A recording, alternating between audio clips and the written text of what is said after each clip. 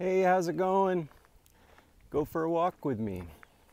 So recently someone really close to me just sent me a message asking me if my new song, Heal This Nation, is a success. So and with the most beautiful intentions, right? This person really does care about me. They care about my music. They want it to get out into the world, and they sincerely care, right? But answering that question is a really difficult thing in the music business, because it all comes down to how do you define success, right? For me as a songwriter, oh my gosh, the time I hit publish, or the time that I hear the song is actually playing to people, is a success for me, because I know that they can always listen to that song from that time on, and all the energy that I put into making the song and writing it and recording it and doing the videos and content, that all adds up to success for me, right? But that person means, is it a success in the short term, right? So that's a trickier question. I mean, it's only been 4 days, but I do want to answer that and explain how sorry if the sun is banging against your forehead. I do want to, here, that's better. I do want to answer that question in terms of Spotify and YouTube and Facebook and Instagram and all the algorithms and all of the platforms, right? So I just checked my Spotify artist dashboard, and I have 1,320 streams on Heal This Nation in 4 days. So that's a lot to me. I mean, I know if I was on a record label, if I had 1 million monthly listeners, that would be a lot more, but 1,320 streams is a lot of music being played. And in the research that I've done, what I've learned is that this really is about algorithms and people listening to your music over time, right? So the most important algorithms on Spotify are Release Radar and Discover Weekly in terms of algorithmic playlists. Now, there are editorial playlists where people from Spotify, like official people who supposedly know good music, they put your song on editorial playlists when you submit it. So like, if you're a rapper, it'd be like Rap Caviar, or if you're an Americana artist, it might be the Americana, or if you're a country artist, it might be Hot Country. But in today's day and age, mostly record label people or huge social media influencers get those spots because they bring so much traffic to Spotify organically already, or they pay to do it. But the way the algorithmic playlists work, and this is really what I want you to get, is when you listen to my song, Heal This Nation, on Spotify, you're affecting the algorithmic playlist response. The first one being Release Radar. So my Spotify channel followers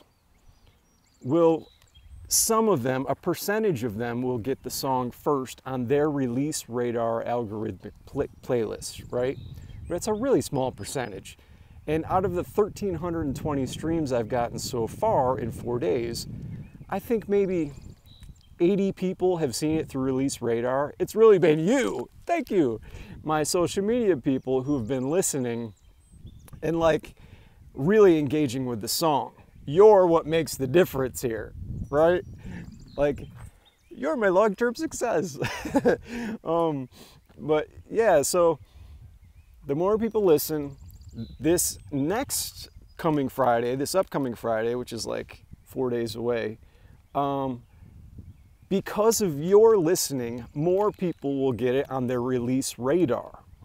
And Spotify will start showing it to people who aren't followers on their Release Radar. And there's this thing called a popularity score, all right? Where depending on how many streams you're getting and how real they are and how much listening there is, your song gets a popularity score. So like my most popular song on Spotify, Burn Away, currently has a popularity score of 31, which is really great.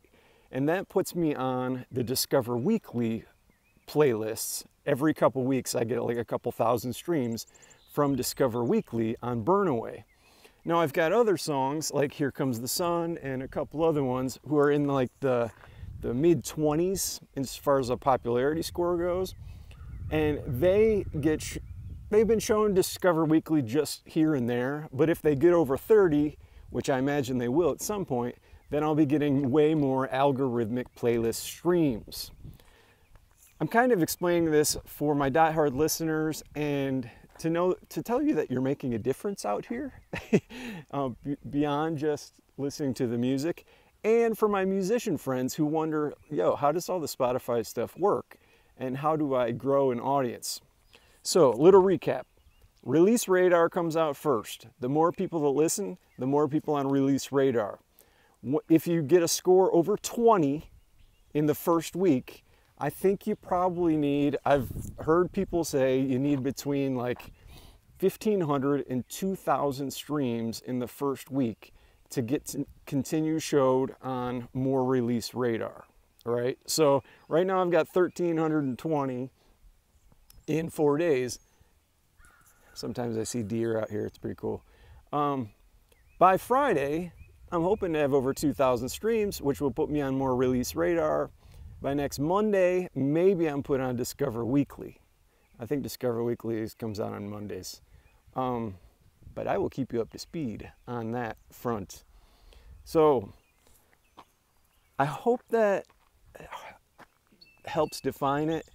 Success on all my other platforms is people listening. All I care is that people listen to the music and like, you know, and it has some long-term relevance to it and some cultural relevance. That's one thing I've been thinking quite a lot about is cultural relevance and like, you know, songs that can hold up over time. I mean, I've always thought about that, but in a quick, instant gratification world that we live in right now, I think about it even more, like that songs really need to stand on their own in terms of integrity, writing, chord progressions, recording quality, all the things that go into making a great song, right?